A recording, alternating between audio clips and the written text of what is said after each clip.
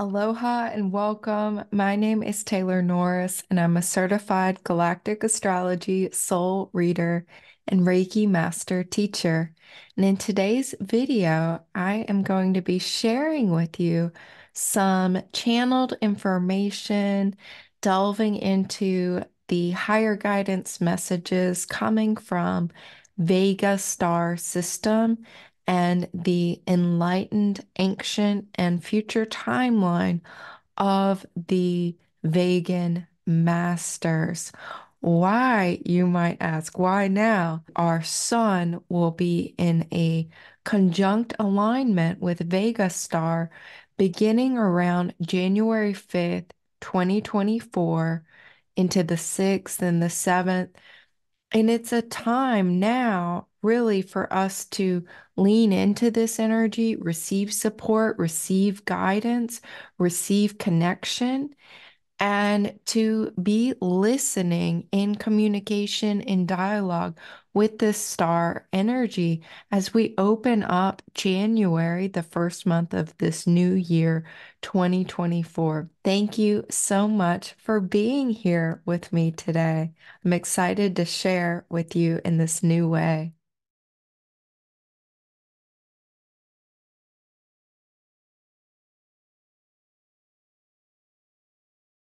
So, in the past few months, I've really been integrating my Vega star soul connections.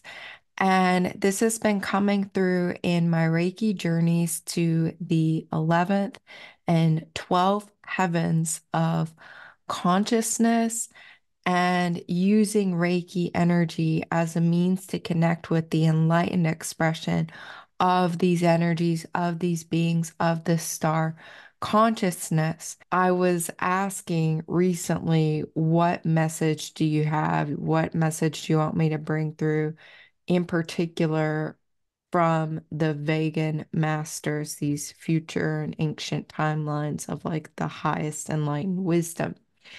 And so I was guided to use Lisa Royal Holt's Galactic Heritage card deck. Wonderful deck. Highly recommend it. It comes in the physical, it comes in an app. I'm not an affiliate, I just use it all the time. So I like to share about it. And I pulled out all the Vega cards at one point, and I was like, no, I just need to use the whole deck and see which Vega card is the first one to come out. There are many different Vega cards from past timelines, future timelines, present timelines. And so the card that came out was this one, Logic and Reason, number 26, Vega, present timeline. So this would be a second era civilization that's more matured, learning its lessons, yet still making some mistakes, going through some growing pains as well. Core component to this card is finding a balance in a healthy, developed, grounded mental body, but not an over reliance upon it for navigating reality. So, not navigating reality just based on your mind, yet not also being like ungrounded in your mind where you just, it's like there's nothing, right? It's like having a grounded mental body that's developed to a certain extent, but not only using the mind.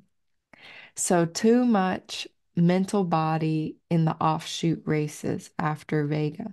The offshoot races being Zeta Reticuli in the Atlantean epoch on Earth. And these cause problems which eventually led the Zeta Reticuli to be in a species crisis and be contacting Earth humans for help, like needing to integrate back in with their emotional body and their ability to procreate and continue their species.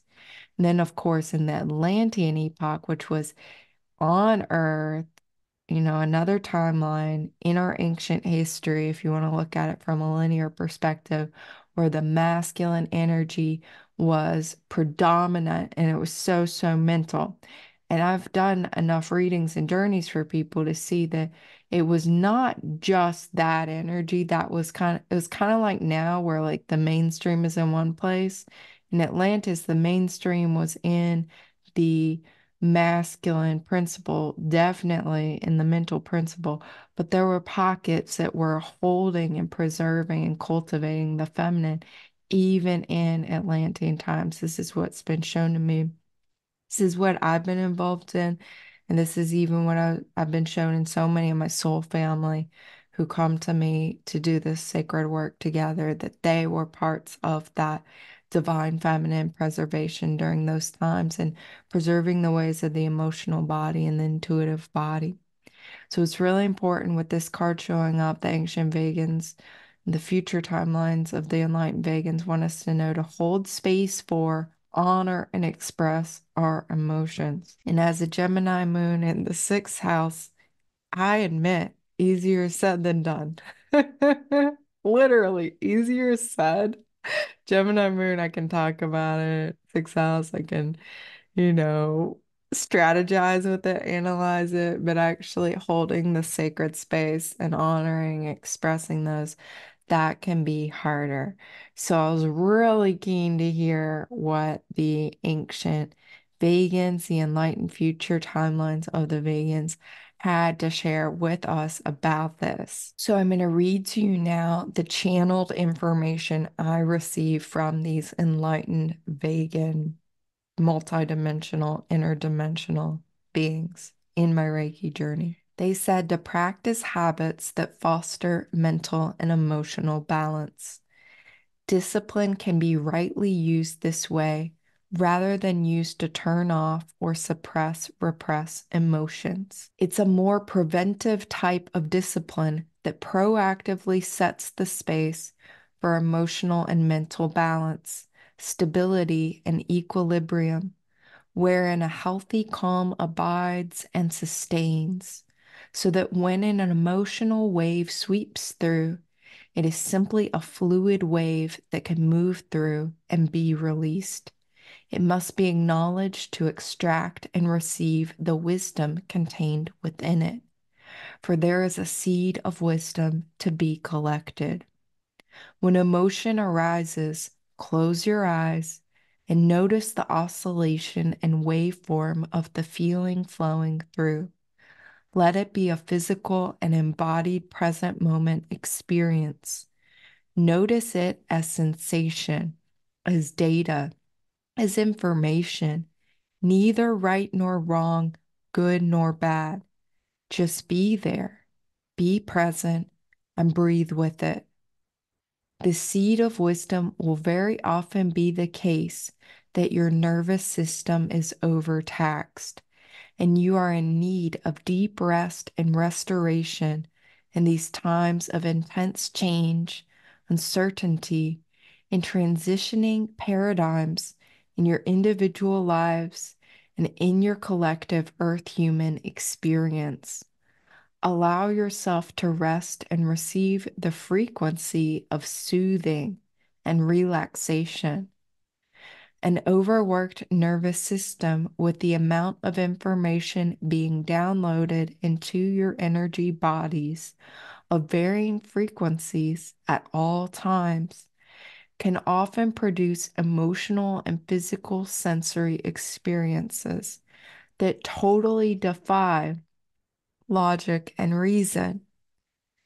And logic and reason are not the way to work out or override this emotional response.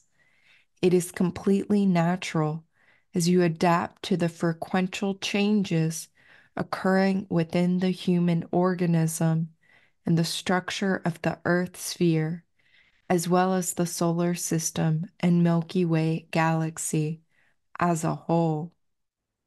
The nervous system soothing and presencing has a way of lifting your frequency to match higher and more evolved timelines of experience potentials, which are for your highest good and the highest good of all. Taking the time to stop, rest, go within, and receive soothing enables your system to accommodate the influx of light and to self-discriminate frequential threads that match what you wish to cultivate. in this lifetime. That is why we also recommend consciously working with energy and having a frequential energy filter, such as Reiki or another energy modality that helps you automatically bounce in or bounce out the incoming vibrations.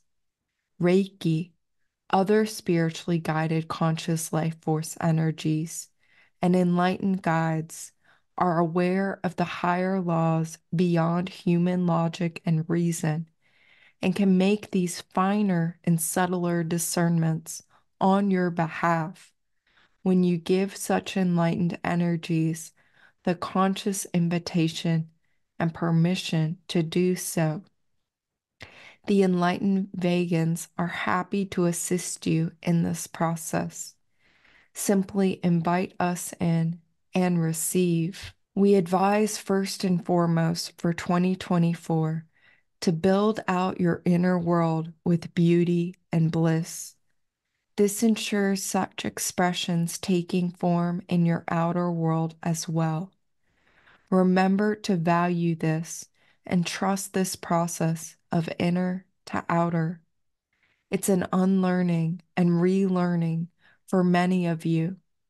And many of you will find that with some practice and observing of positive results, that this way of being really comes quite naturally to you, for it is a part of your innate design in truth. Know that we are supporting you now and always. We are always available to give you that big, expanded, objective view that is always attainable deep within yourself. And I want to also mention that during the journey and during my automatic writing of this information, the birds outside were so loud. They sing here in Hawaii a lot, but they were very, very, very loud. I feel this energy is being transmuted and transmitted through our physical earth birds, and it's also coming through the birds in the sky. Vega being a part of Lyra's constellation, which is depicted as the vulture carrying the harp or the lyre. The bird also Cygnus the swan, the star Deneb, and another star that I learned in its beak that Pluto moving into Aquarius will actually be activating. And then this third bird in the sky, Aquila, the eagle, an Altair star. So it's very interesting here. We have the sun moving in conjunction with Vega Star, the vulture, the first bird. And then we have Pluto entering Aquarius, following the sun, making a conjunction with the star in the beak of Cygnus the swan, our second bird here.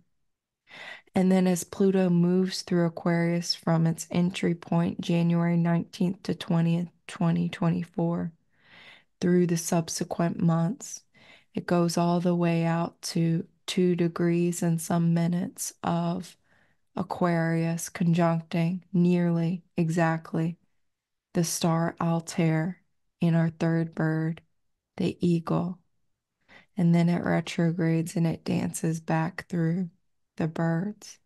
But it's following the sun as it enters Aquarius. So we're getting this bird wisdom, this bird messaging, this intelligence, this higher guidance, this activation of our ability to fly, our trust in our ability to fly, to rise above, to keep our eye and our focus on the bigger picture, heaven on earth for all, the highest possible timeline for you, for me, for all that is, for all earth humans, for as many of us who wish to be on that highest, most evolved, most beautiful timeline of grace and beauty and bliss and cosmic peace.